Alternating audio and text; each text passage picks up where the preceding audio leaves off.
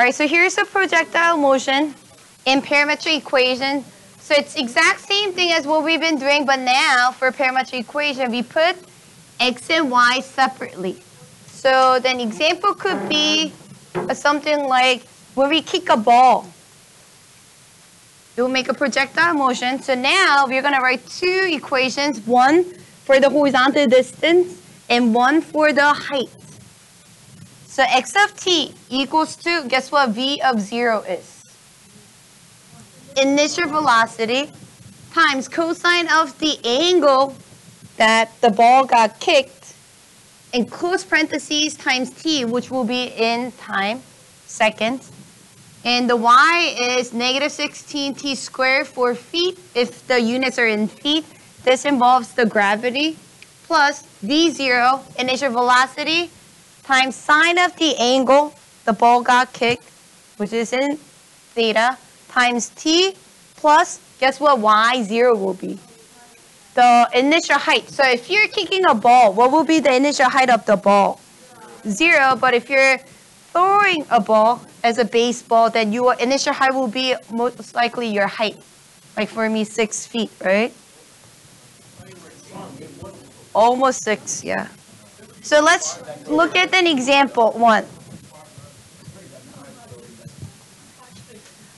At a watermelon seed splitting contest, a seed is launched with an initial velocity of 35 feet per second at an angle of 35 degrees. And from an initial height of 5. So I guess the height of the person, or here, you know, your mouth is 5. So write an equation. So you write x and y separately. So x of t and y of t. So x of t was what? v0, initial velocity, which was 35 feet per second, so 35, x, so it involves cosine of theta, which happened to be same as its velocity, 35. Close parentheses, and you multiply by t at the end. T does not go inside the cosine. That's a common mistake. What about t, the y? It's the gravity, negative 16t squared, plus, same thing.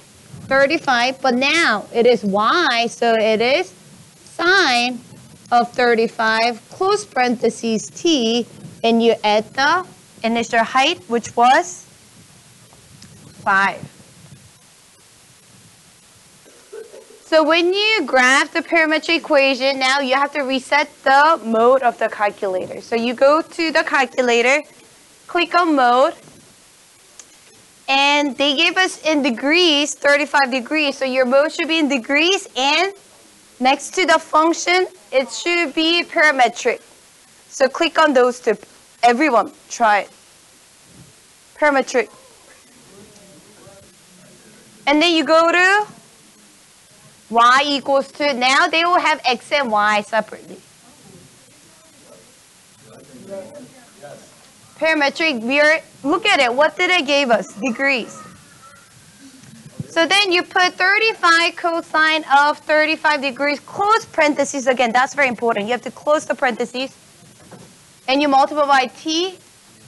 And then you do negative 16t, which is x. You can just press that variable button and then square it, plus 35 now sine of 35, close parentheses times t, and what was the initial height? 5. Okay? But here comes the important part. So what I like to do is, if you can already see how far it's going to go up and how far, you can set up your window. But what I like to do is, I do zoom fit, zoom 0. Then they're going to give you a general shape like this. What we need is this part right here, right? This is under the ground. In real life, the ball or seed will not go under the ground. So we know x, we can maybe cut it in 1/3 of what we have. And y, we don't need the negative. So we are going to just grab this piece right here. So go to Windows. And your t-step will be always 0.1. That makes a difference for our answer. So make sure you put 0.1 for t-steps. And x max, it's about 170. We said we're going to cut it and 1/3. So let's do about 60. And y min is the height. So do we really want to know what happens after it hits the ground? No. So always set it equal to -2. Y min is always -2. Then hit graph. Isn't that what exactly we wanted to see? After it hits the ground, it stays on the ground, right? It doesn't go under. So that's what we have. So the question is, how far does it travel? When you do second trace, like the other functions, you don't have all the other options. So the only option that we can do here for parametric is to just trace. Just hit trace and get closer to when y equals to 0, right? And you're going to just go ahead and find the closest value. So is 1.7, just give me 1 second, 1.7 closer to 0 or -0.88 closer to 0? -0.88, so we're going to use this as our point, reference point. So how far did it travel? 43.885 feet. How far? That's x. When does it hit the ground? In 1.5 seconds. And the height was right under the ground. So that's what we're going to use. So I'll write 43.885. 83.885 feet away. Yes.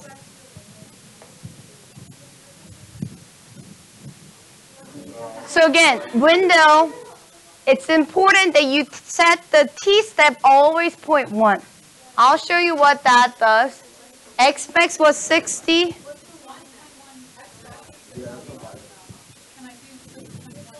No, change it to 0.1.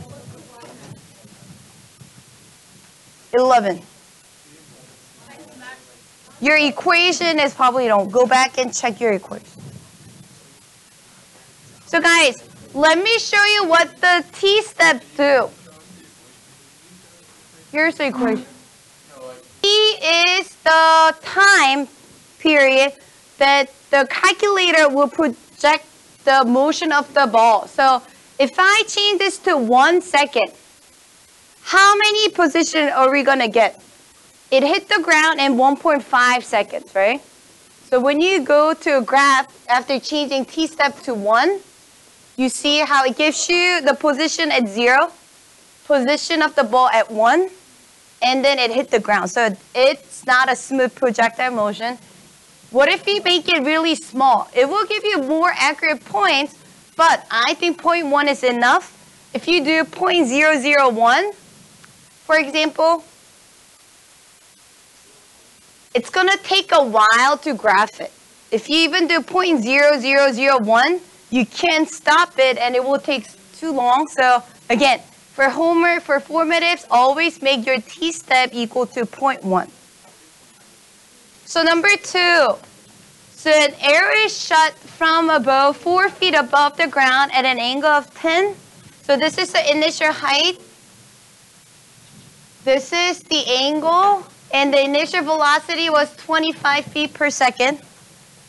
So x equals to 250 cosine of 10t, y equals to -16t squared plus 250, same thing, but now it's sine of 10 close parentheses, and make sure you put t plus the initial height, which is 4.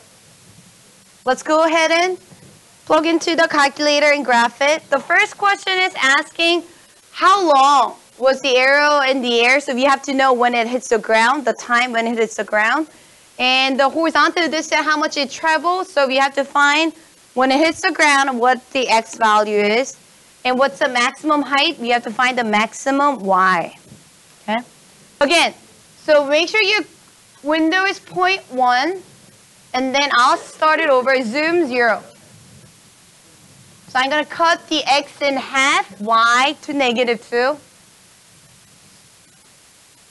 So I'll cut the y max to 800, little more than half. and -2 for y min all the time. So 800 I said, not 8,000. So now you trace it.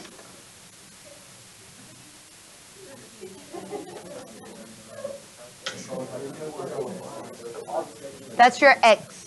X is the horizontal distance. So I have my x at 689.